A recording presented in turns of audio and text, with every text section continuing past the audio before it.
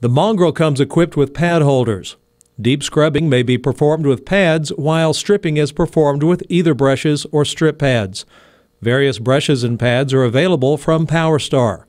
To install pads or brushes, remove any weights that are on the machine and place the unit in the rock-back position.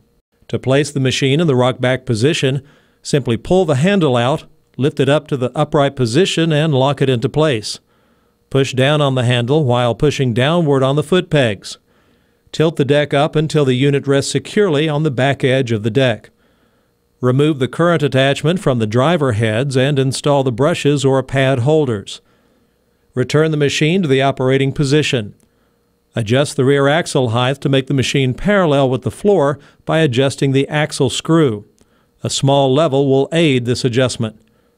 If desired, weights may be added to the unit for the stripping process. Fill the onboard water tank with clean water to assist you with stripping or scrubbing.